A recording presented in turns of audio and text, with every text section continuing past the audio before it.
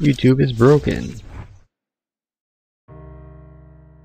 What's up guys, it's Blonde Tiger, and before I start this video, or this rant YouTube video thing, I'm just gonna say I'm sorry for not recording. I just haven't been feeling like recording anything lately, and I don't know, I got it back, and it's recently been because of some other people that other YouTubers have said, like PewDiePie or something like that. They've said something. I've gotten into the mood again. You know, I've gotten into the feeling that I want to do YouTube now, and I think that's a big part of doing YouTube. You have to feel it, and if you really don't feel it, then you don't really have a point in doing YouTube. Just like if you're just doing it because you want this certain thing, you have to kind of enjoy doing it and want to do it.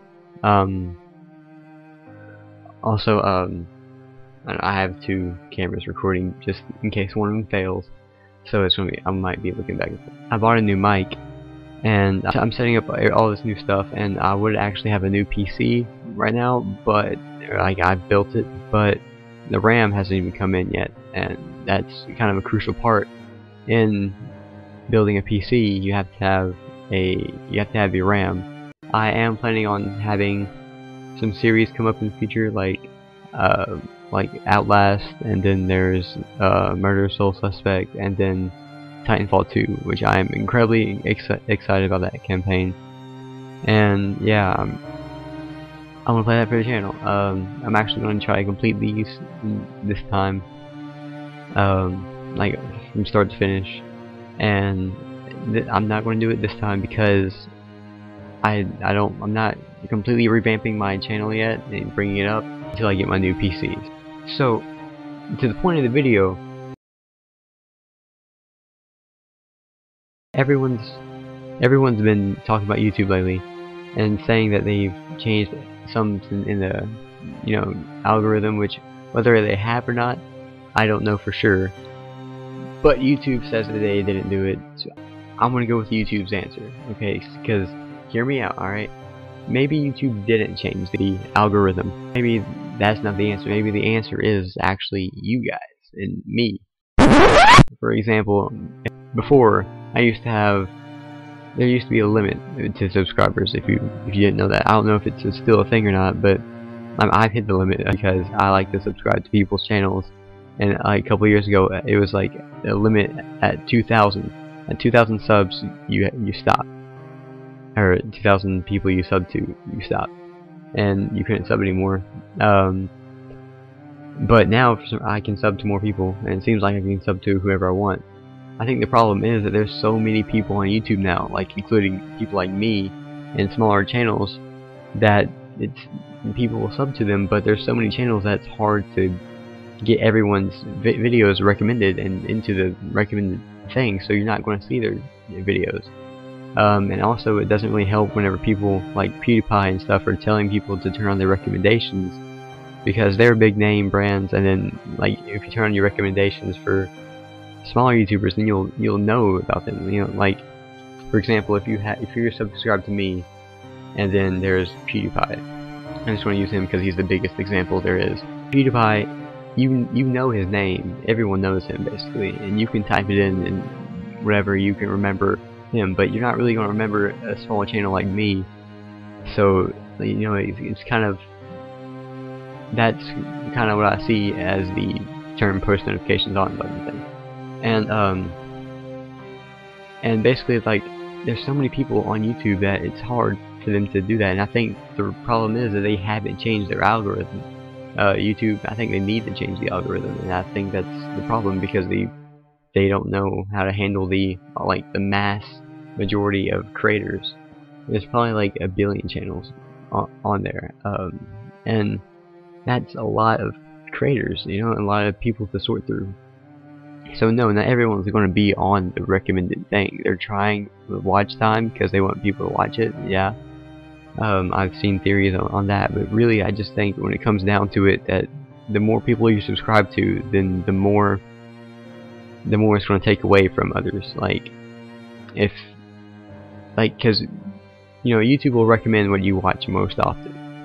So if I watch a YouTuber, like a small YouTuber called OG-chan, because he's one of my favorite small YouTubers, and well, in general, one of my favorite YouTubers, and then I watch PewDiePie, and then I watch OG-chan more often, then they're going to recommend him more, and not PewDiePie as much, or something, or yeah. And PewDiePie has said before that it doesn't affect him that much, because he's so big, you know, it doesn't really affect him that much, but yeah, and like that's where I'm coming from. Like, affect the bigger ones, it affects the smaller ones more, the smaller channels more, because they only have like a certain amount of they have a certain amount of subscribers. They don't have a vast majority, and they don't have a big name for themselves and stuff. So people aren't going to be searching them most often. And whenever people watch more of PewDiePie and stuff, it takes away from their view count. So yeah, that's basically my whole theory over it. I'll probably switch cameras in here because this one up here is lagging. So yeah, my suggestion to them would be to have a whole page dedicated to who you're subscribed to, and then to have another tab here and to your recommended in your home thing. So yeah, I mean, I know they have the subscriptions thing now, but then you have to like go through all this stuff, and I don't know. I think the way they had the subscriptions right now is unorganized and not very, like, not the best. I think how they should do it is how they have the home screen categorized, and then they do it like that for subscriptions and stuff. So you can see like PewDiePie's channel, then recents of OG-chan's channel, and then recents of Markiplier or whoever you watch. Yeah. Blonde Tiger. Can we get 5 likes? Yeah, I like big butts, and I cannot lie. I like my view count now, and I'm proud of it. So I have 150 subs around, and if I get 30 views every video, which really doesn't seem like that much, but I looked into it more, and really I would get around 150 views a month to 300 views a month, which is actually really good, I think, especially because Markiplier, who has 15 million subs and only gets around 15 million views a month, you know, he doesn't always get the 15 million every view, or every video, so yeah, I feel good about that. So if you're a small YouTube channel out there, don't feel bad about how your views are. It's a common thing, and you're not always going to get all of the viewers because of how YouTube is set up, and how there's bigger YouTubers and more people want to spend more of their time, because there's only a certain amount of time in the day watching bigger YouTubers and being entertained by them. Sometimes they'll forget about you, because I know I've forgotten some of the smaller YouTube channels I'm sub to. I hope you enjoyed my first video back and doing a rant on YouTube again. Hope you guys enjoyed the video. Y'all know what to do. Peace.